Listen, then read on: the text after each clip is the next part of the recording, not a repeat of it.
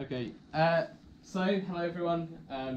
I'm Matt. I'm the treasurer of the SFP London, Greater London Student Chapter.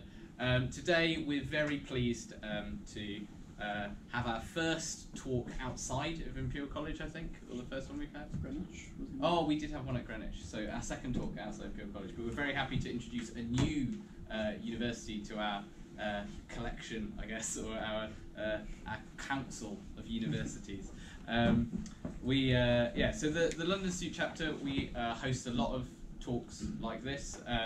We host a couple every month. They're open to any student studying something to do with fire. They're also open to or interested in fire. They're also open to professionals, practicing fire engineers, practicing people in the fire profession. And yeah, we're really hoping it can form some sort of bond between industry, academia, and students coming in who are like interested. We also have social events, so keep an eye out for those. They've been a lot of fun so far. We've had a pub quiz, we've had a Christmas party, and really you're all welcome. Hey, yeah, welcome. No worries.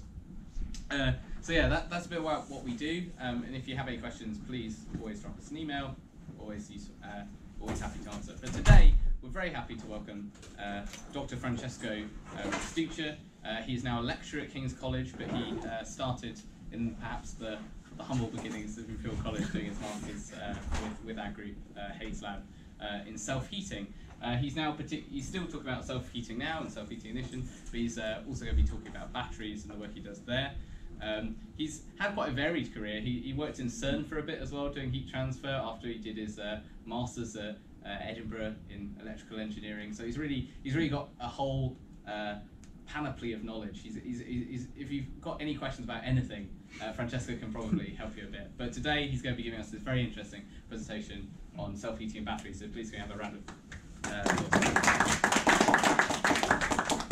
So thank you all for coming to King's. It's actually my first invited talk since moving to King's. I'm very, very pleased. Thank you for the invitation. So I'm gonna basically give you a brief run through on self-heating initially. So what is self-heating ignition? Some of you work in the area, some of you work in a more applied fire, so I'm gonna give a very broad introduction of the theory as well, and then some of the results of specifically self-heating and storage conditions. And I'm gonna cover several materials from bio-char to lithium-ion batteries. A lot of the work I present is an ensemble of work done by many people, and I'll introduce them at the end. But yeah, so the first slide was a introduction to this department. So it was actually a new department at King's Engineering, and we have a new degree, General Engineering, that starts next year, and we're building a fantastic building outside. And it's a multidisciplinary department, so there's not that many engineering departments that are so broad. So we have electrical, chemical, mechanical engineering, and so it's a very, very broad scope. So this works very well with fire, which is also a very multidisciplinary discipline where you have a lot of civil engineers, mechanical engineers, chemical engineers. So yeah, brief introduction to our new department. And then I wanted to give you a brief introduction to combustion in general. So combustion, reactive, porous media. So fire, a lot of you work in building fires. I focus mainly on wildfires and storage. But this is universal. So when you have a material, and there are many voids, so if you have a porous material, such as coal, such as wood, such as biomass, such as polymers, there are in the solid carbon, and so reactive material and non-reactive material. So in carbon-rich materials, for example, coal as you see here, you already have reactions happening at room temperature, so you have reactions happening inside. So if you take an infrared image of a coal pile, so this is in Scotland, a big pile of coal after mining, you will see that there's heat inside because there's exothermic reactions happening between the coal interacting with oxygen. This can cause fires or cannot cause fires depending on the conditions. This doesn't require any external source, so this is happening at room temperature in Scotland at 12 degrees without any external heat source. So this is the material itself producing heat. And this can lead to combustion. So, point of note is, it's not only so a porous material is not only permeable to air, so it can be permeable to water, which actually reduces the reactivity, or oils, which actually might increase it because it adds fuel.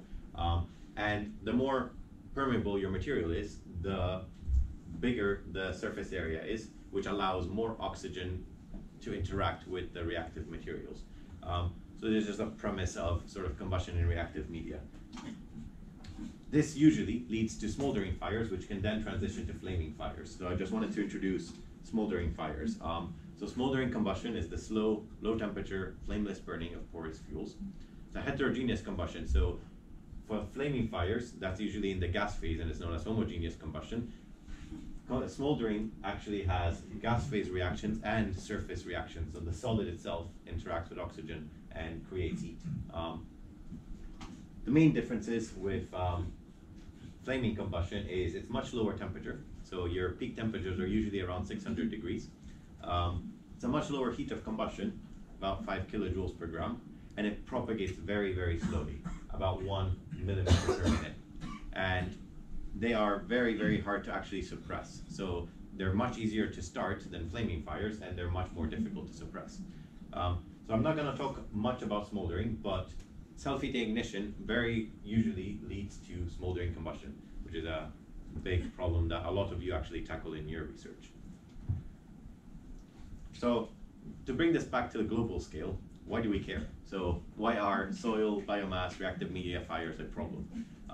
Various reasons. So one is ecosystem damage. So a lot of work is being done in the last few years. A lot of talks are happening about CO2 emissions, and fires are a huge source of CO2 emissions. So globally, for example, in 1997, one mega fire in Southeast Asia corresponded to about 15% of global emissions that year. So 50% of CO2 emissions. That's equivalent to all of the automotive, all the cars, buses, etc. in all of the European Union.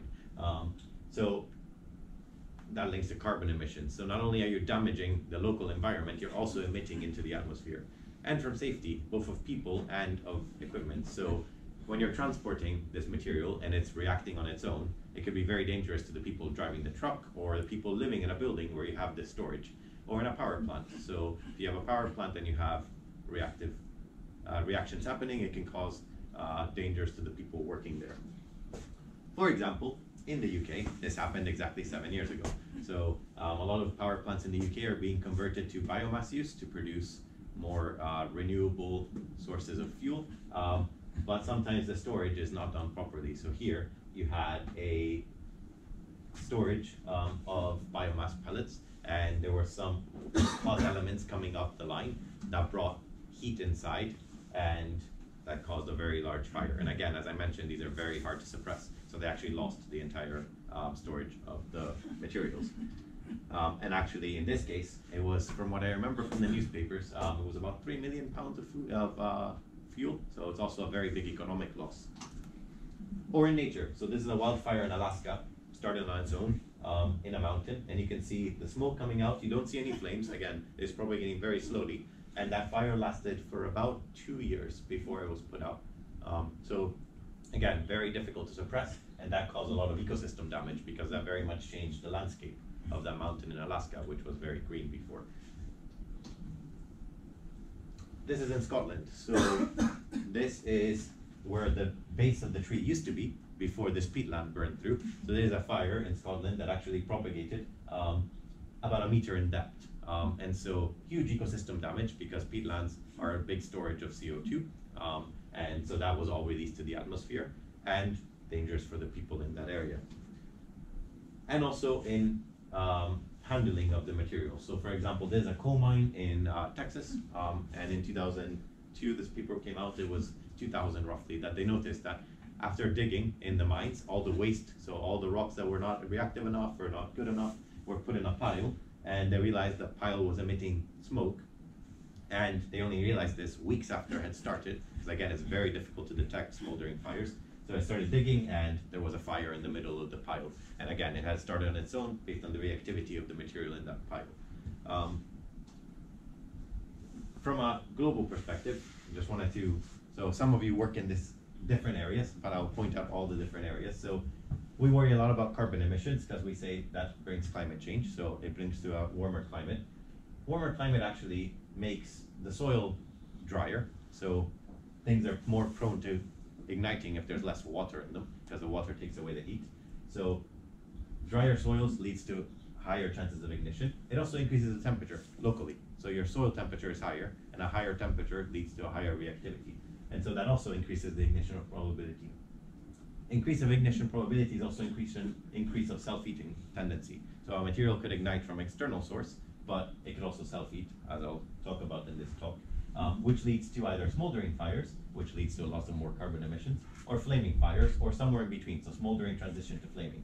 Flaming fires are actually fine. You need flaming fires in the world. You need wildfires to happen because it's the world's way to balance the oxygen concentration. So if there's too much oxygen, the higher the oxygen concentration, the easier it is for fires to start. And so that actually balances out the amount of oxygen present. And that's how globally we've had an oxygen concentration balance. And it brings to forest regrowth, so it actually grows back quite quickly. Smoldering fires, for example, if you're burning the peatland, that takes 10,000 years to come back. So it's not renewable. So I hope I convinced you that these fires happening are not a good thing. I'm now going to focus the rest of this talk on how they happen. So ignition. So how do these start? So what is ignition? So let's first define what ignition is. So ignition is the onset of combustion. It's the phenomena that strides from the initial low temperature of your material or the environment to the high temperature of combustion. And you need several conditions for ignition. So you need a reactive system. So you need something that is within the flammability limits. Different flammability limits exist for different materials, but it has to fall within that flammability limit. And you need a thermal event of some kind. So that's either locally high temperatures that are reached and chain reactions happening. So you need the chain initiation reactions, the chemical reactions to start. Once those start, it's a very exothermic process, and you have self-sustained reactions. There are two different types of ignition. So depending on the characteristics of that thermal event that initiates the chain reactions, you either have spontaneous ignition, so that's also known as auto-ignition in engines, for example, diesel. And that's ignition caused by the response of the flammable mixture to the conditions of the environment. And that's an internal and bulk event, so you don't need an external source. So think of your diesel engine. You compress, you've changed the local conditions, and that causes your ignition. You don't need a spark plug like you have in your non-diesel engines. Spark plug is a piloted ignition example. So the other type of ignition is piloted ignition. So it's igniting a flammable mixture by a pilot. So this is an external and local event, like a spark ignition plug in an engine. And the pilot is usually a small but intense source of heat. So it could be a mechanical spark, it could be a glow plug, it could be a heated coil, for example, like IRIX work. And that also contributes to free radicals forming. And again, that could also be a flame. So when you think of wildfire spreading, embers can spread, and that flame can also be your new pilot. Just a note, if you want robust ignition, the combustion must be sustained when the pilot is removed. So if you want the system to actually be in a robust mode, for example, you want the smoldering to be propagated if you're doing smoldering, then once you turn off that pilot, the reaction should be self-sustained. So in wildfires, what are those ignition phenomena? So it could be a lightning strike. That's one of the most common starts of wildfires. It could be human. So it could be a human having lit the fire, for example, dropping cigarettes or dropping fuel that then leads to ignition. It could be a one-land fire spreading, so it could be embers traveling. And those are all external ignition phenomena. Or it could be internal reactions. So I'm going to focus the rest of this talk on internal reactions for different materials. Why and where is this important? Coal seam fires are predominantly started by self-heating ignition. So this is a problem that's been well known from the 70s and 80s when there was a lot of coal mining happening. But it's also happened naturally without our intervention for many, many years. So this is a picture of the burning mountain in Australia. So that's been burning 6,000 years, and it's been spreading. So clearly not us igniting it. There were no humans there 6,000 years ago, but that fire has been spreading slowly for 6,000 years. The other one is us intervening. So we dig to make a coal mine. We don't close that coal mine when we're finished with it. So this happens a lot in China. So there's a lot of work in China on detection of smoldering fires in mines, because then they leave that mine, it's open, oxygen propagates through, and in a very, very slow time scales, it can take years, you actually reach the critical ignition situation, and then that burns for many, many years. So one of the recent examples for Americans, for example, is in Pennsylvania. This happened, and locally they had put a trash pile on top of a coal seam. That trash got ignited by, I guess, some vandals, and it caused enough heat to spread to the coal, and then that's been burning for 40 years or so. So coal is a very big example of self-heating ignition, and industry very much has a big focus on the coal because that has economic impact for them. I mentioned the example of Tilbury plant at the start. I mentioned this because this was UK. This happens all over the world. So in Denmark, they had a lot of issues similar to this. They had a big new biomass plant, and the storage just lit on fire and went. But also in the transport. So these are all piles, but while you're transporting them, you have to store them somehow. And now we're thinking of using biochar, for example, for removing some of the impurities in the fuel, making it more efficient, or for soil recovery. And that also increases the reactivity, as I'll show you later. And so that increases the fire risks. So all of these piles in transport or in storage can self-ignite. It's just when and in what conditions will they self-ignite. Wildfire example is carbon-rich soil. So peat is a common example. So I've shown you the picture of the Scotland one, but this happens all over the world. So this is the Daimel one in Spain in 2011. Moscow fires in summer of 2010. Some of you might remember that there was always in the newspapers the fact that there was clouds of smog in Russia from all these spot fires starting. You know, those can self-ignite because the temperature got very hot, much hotter than their usual summers, and that actually caused more proneness to ignition. Organic soils in Italy. So in Italy, we have a lot of these issues sometimes in the summer when the soil gets too dry. And these fires can burn for weeks, months, or years. So normally, if you're talking about Southeast Asia, for example, I'm thinking of your area, then once the monsoon season hits, a lot of rains, then it will stop. But humans don't really stop it. So these fires become so large that you cannot stop them yourselves. Another example, which some of you like Schwanzens and one are working on, are battery fires. So we need new batteries to power buildings, and electric vehicles rely on high energy density lithium-ion batteries. So we're making these batteries more and more high energy and denser. But they have become an increasing safety risk because they have a huge tendency to ignite, sometimes by penetration, so sometimes by mechanical failure, sometimes for abuse, sometimes by self-heating. It's estimated actually that on aeroplanes alone, there's a battery-related fire once every 10 days. In a system where, and Schwanze could give you a very, very long list of cases he's come up with. And in a system like an airplane where safety is a primary concern, you don't want the safety, and you do a ton of design on the safety of the aircraft, you don't want the safety to be unknown based on an item which you don't know how it will ignite and when. That's why now a lot of times you're not allowed to put batteries when you travel in your carry-on luggage. They don't want to deal with this at all. So yeah, self-heating ignition is caused by the internal heat generation due to low temperature chemical reactions and insufficient cooling. So cooling system is another way to solve this.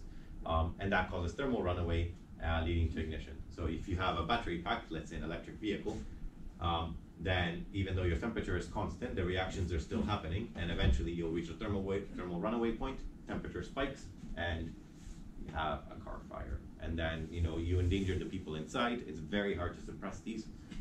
And so I'll focus the last bit of my talk on that type of fire.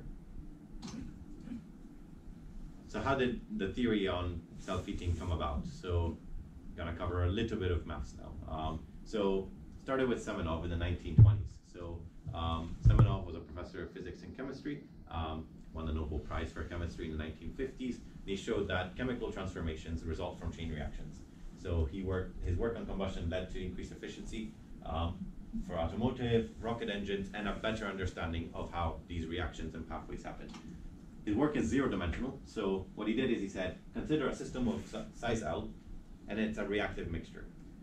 You make it all a lump model, so you don't consider 1 dimensions, 2 dimensions, 3 dimensions, you just consider it one lump system, and you equate the transient component to the heat losses and the heat generation.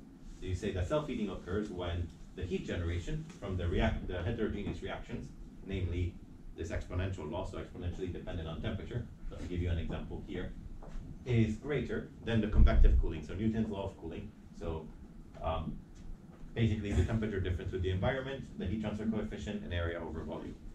So if you change the local temperature, so let's say your local temperature is very low, that actually cools the material faster, and so convective cooling surpasses the reaction rates, and so it does not ignite.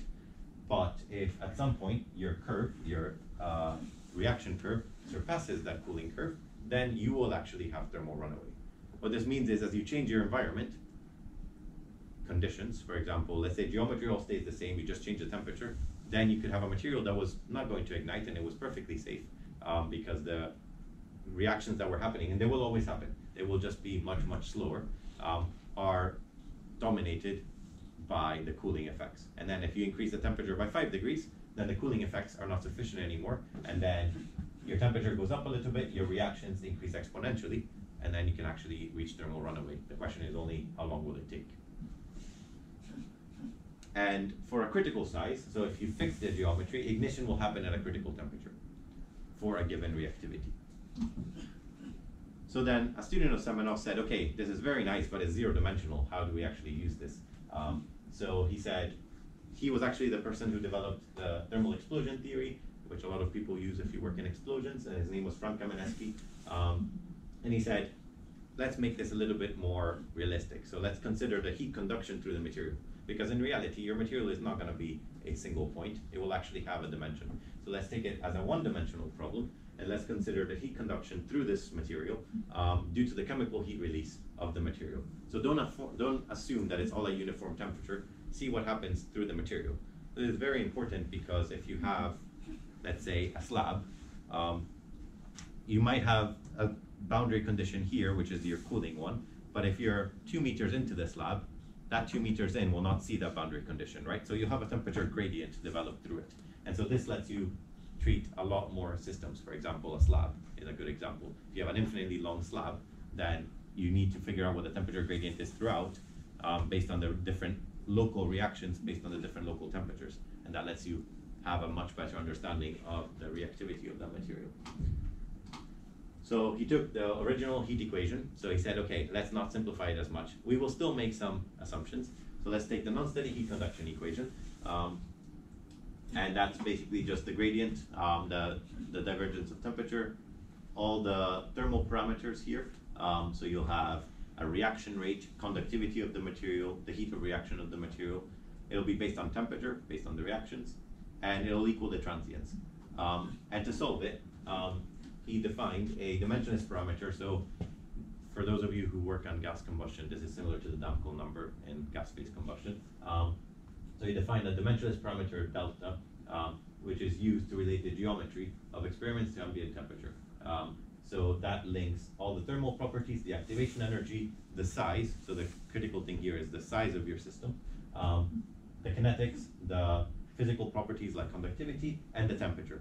So then this, for a given geometry, there will be a constant value of this, and then you can work out, based on that constant value, the critical size for a critical ambient temperature.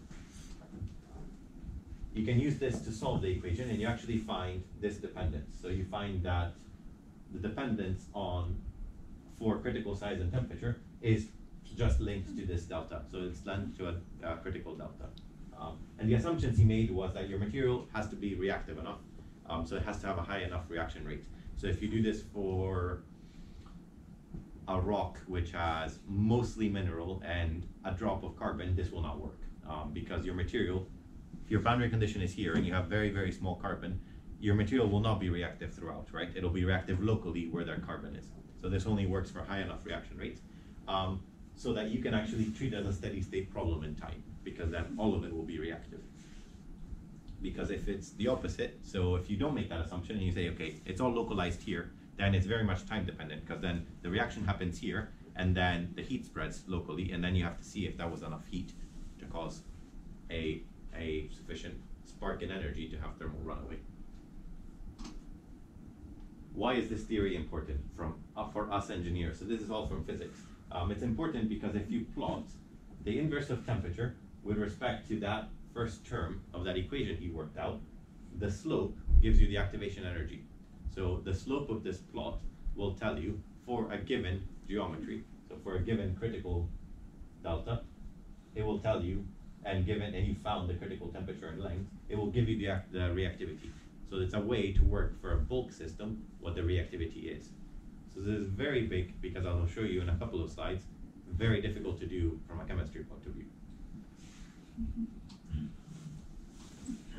There is a third model, which I'm not going to talk much about in this slides, which is called the Thomas model, and it was made in the 1960s. And it takes Frank Kamienski one-dimensional theory, but adds convective heat loss effects from the surface. So it tries to add some of the effects that will happen as you make it a two-dimensional problem.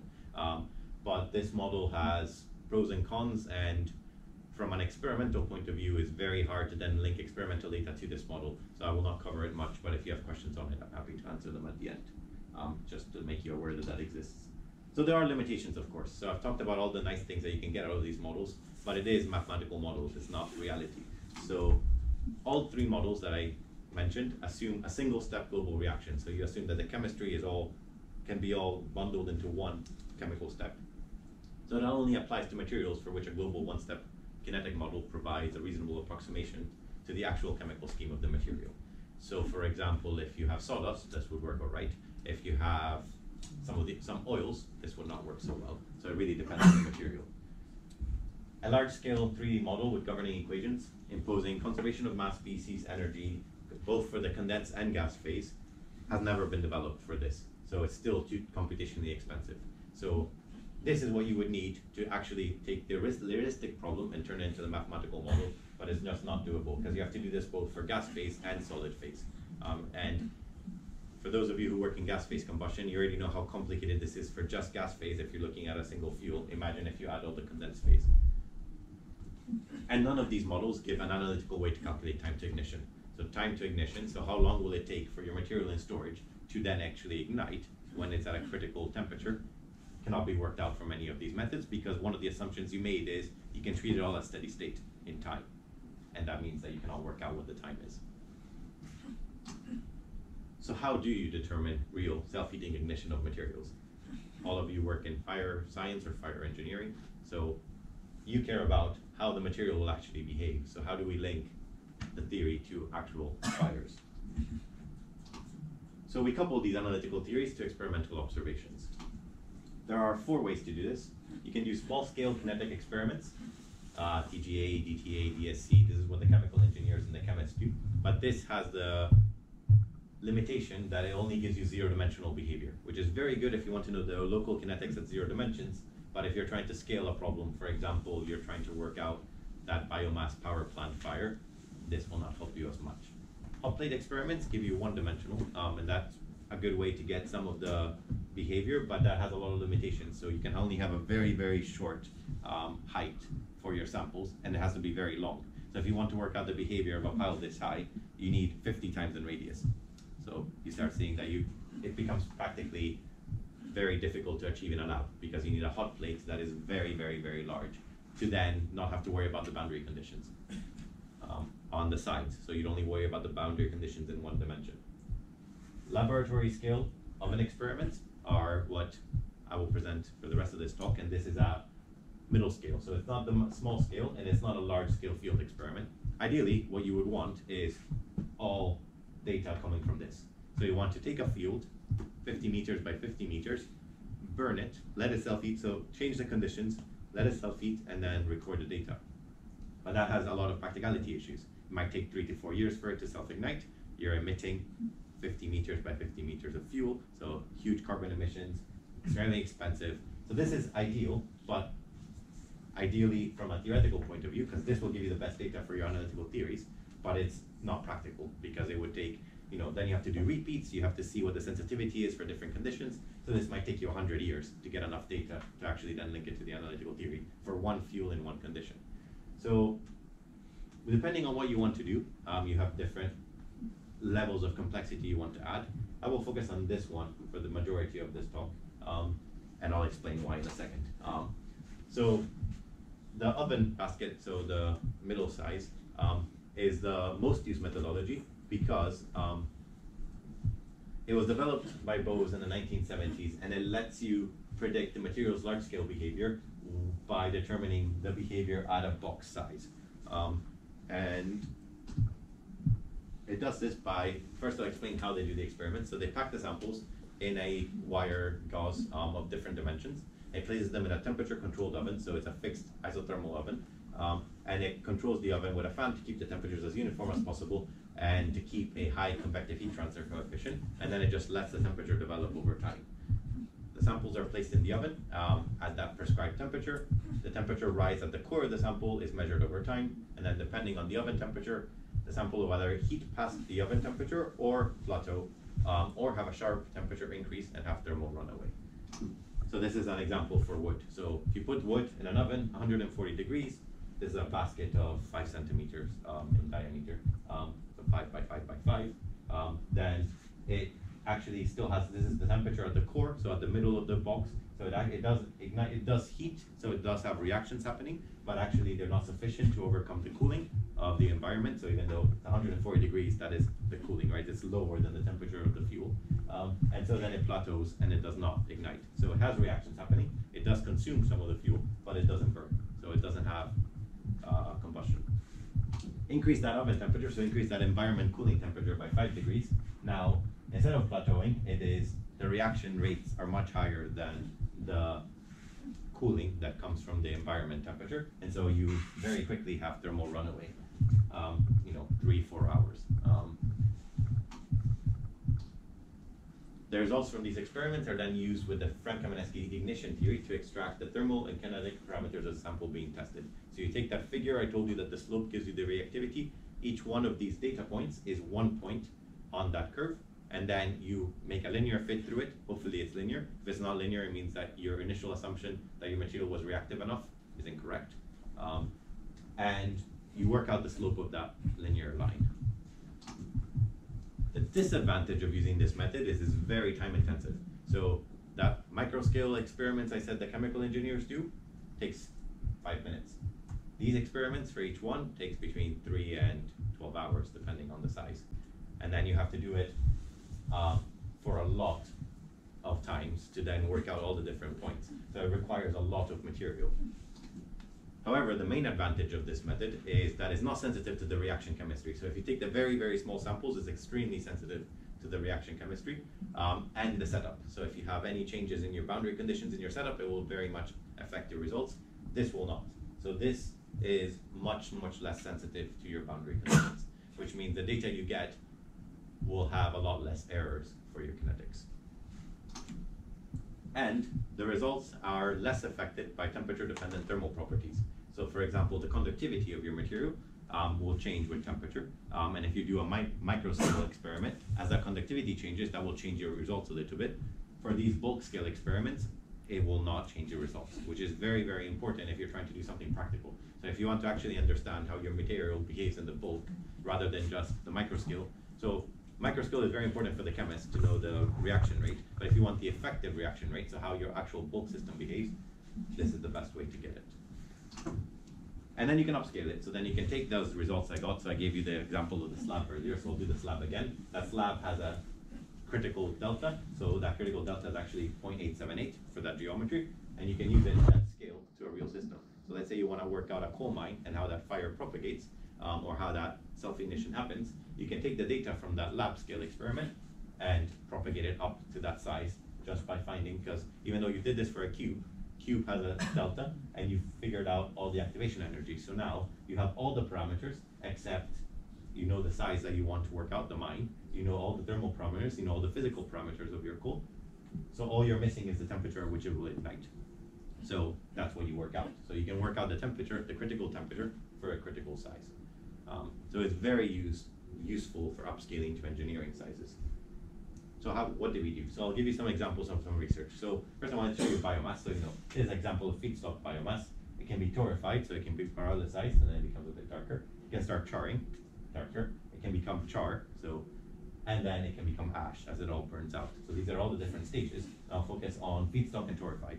So you take fuels that are either feedstock, so haven't been thermally prepped at all, or some that have been torrefied.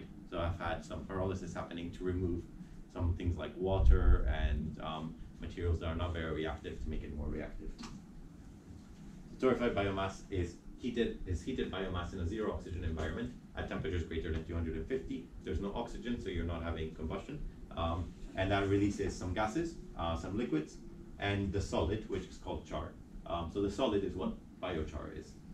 For temperatures of less than 350 degrees, that's called torrefication. For temperatures greater than 350, it's called biochar, but it's the same process. Why do we produce it? It's a practical replacement for coal. So torrefied biomass integrates very easily with coal power plants. So it enables coal power plants to generate clean energy without a lengthy or expensive conversion of the actual power plant, because it fits the cycle that already exists in those power plants. So this is what Drax did. So Drax produces about 5% of the UK electricity, and I can't remember the current numbers, but I think either it's been announced or it already has happened that 75% of it is biomass. 66% of it ran on biomass the last time I checked, but they announced that it will be 75% soon. So, you know, 3/4 of that huge power plant that produced 5% of the UK energy is now running on this. Why do we produce it? It remains, so the carbon remains sequestered in the biochar for centuries. So it's actually sustainable for carbon sequestration, and it has beneficial effects when added to soils. So you can actually use this in soils because it's very highly porous. It can actually act as a sponge. So if you have an area which has a very dry area and hasn't been fertile in a while, you can use this to increase the soil nutrients in location. Comes in very different shapes and sizes and materials, so you can do this with rice, with wheat, with softwood. I'll focus on these three for this talk. There are hundreds of different biomasses. So these are the ones I tested. So softwood, wheat and rice, Edinburgh, so Andre Maciek produced different biochars for us at different pyrolysis temperatures, and we said, okay, these have very similar properties actually, but how do they behave in ignition? So what I expected before I did the experiments, my hypothesis, as your supervisor would say, is that you would actually have a steady state at some point. So actually reactivity would increase. So as you move down this plot, the material is more reactive. So it requires a lower temperature to ignite. And what I expected is this would plateau somewhere. In reality, what we got was a V. So we got that actually there is a very specific biochar temperature range for which the material becomes most prone to ignition, which was very interesting, never seen before. And in reality, if you keep on going down this temperature range, so you make the pyrolysis more and more, actually, it might even become less prone to ignition than the original biochar, the original feedstock. So we said, okay, is this just for rice, or does this apply to all the other materials? So we did it for wheat. Again, use the same Frank-Kamienski theory to obtain all the parameters. And we got the different kinetics and the different physical parameters out of each material at different temperatures. So we said, okay, we saw that V, and this is just the Frank-Kamienski plot you saw before, and these are just from the slopes. Slopes and y-intercept points to get the physical properties. We saw they were all very linear, so Frank-Kamienski assumptions that the material reactivity is high enough were valid. And we saw that for all of the biochars we tested, 450 degrees was the biochar temperature for which the material was most prone to self-heating ignition. And actually, 550 was very similar to feedstock for most of the materials. So the reactivity very much changed in a small temperature variance in pyrolysis. So we said, okay, maybe we need to do more tests. So we took softwood and we produced it at even more pyrolysis temperature. So we did 350, 400, 450, 550, 600, 700, 800, and again, same trend.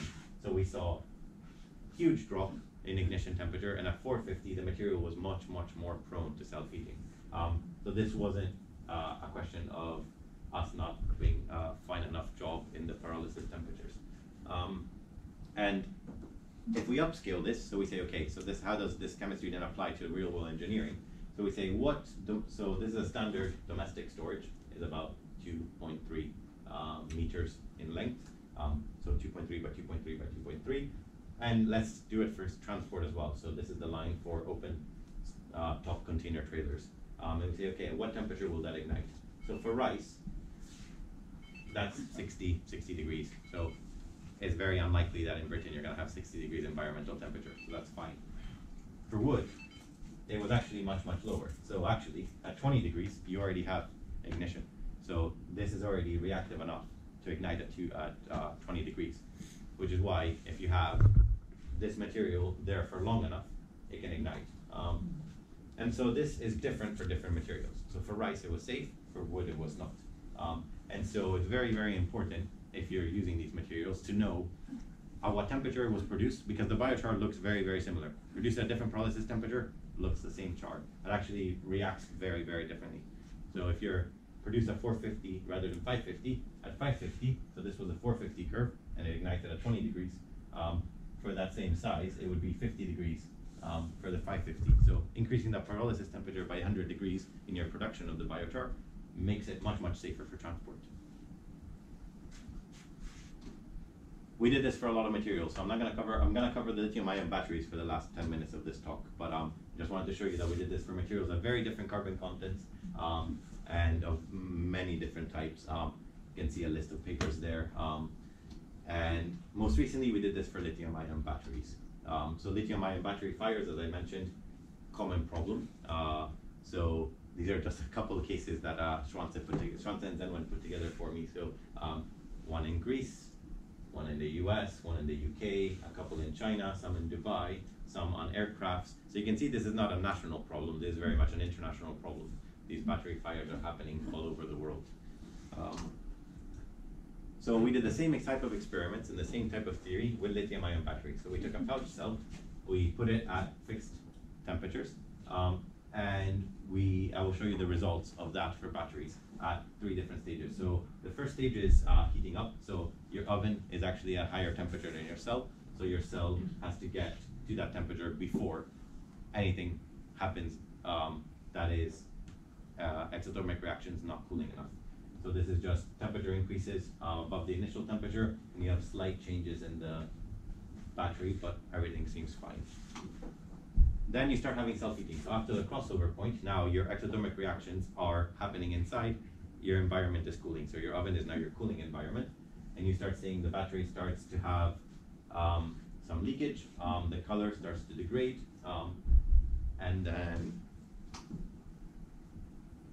thermal runaway happens very, very quickly. So there's a point, and let me see if the audio works.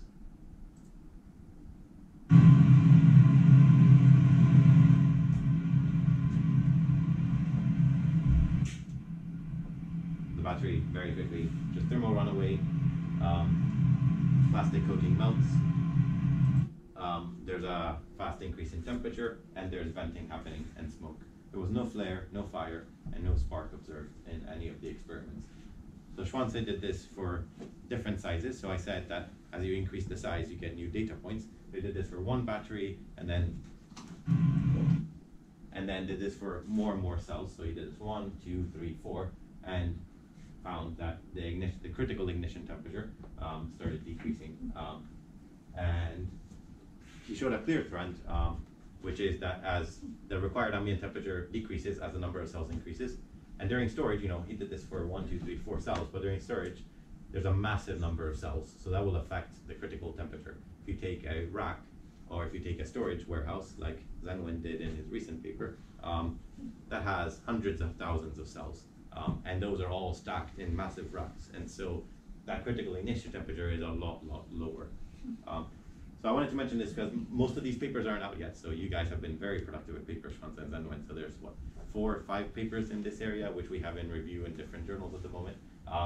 But it's a very, very clear trend that self-heating ignition is a problem for batteries. And so battery fires can be caused by self-heating ignition. So before bringing you the conclusions of the talk, I managed to get it in time. I wanted to thank a lot of the people who worked on this. So I want to thank Yer Moraine, Schwanze, Zenwen, Andre, Rory, Xin Yang, Han, and all other contributors who contributed to this work. I did this work at Imperial Haze Lab, so I did most of this work in the group of many of you. And this work was funded, part of it was funded by EPSRC, part of it was funded by ERC, part of it was with collaborators. For example, the biochar was all from the University of Edinburgh. And so this work was a lot of people over the last 6 years. Conclusions of the talk. We show that ignition by spontaneous exothermic reactions at low temperature can happen for various types of biomass and biochar. I hope I convinced you that biochar production temperature is key if you're wanting safety of the material. We compared the spontaneous ignition temperatures for different materials. We show that 450 is the key pyrolysis temperature, that is the most prone to ignition. We show similar self-heating ignition trend for lithium-ion batteries, and we show that decreasing temperature for ignition happens for increasing number of cells. And hopefully, the work we've done in the last 6 years on this contributes to understanding a little bit better the onset of accidental fires for transport and storage. So we very much wanted to focus on the bulk rather than the micro scale to show what real effects would be in a real system. Happy to take any questions. I try to leave 10 minutes roughly for questions. But yeah, that is the work.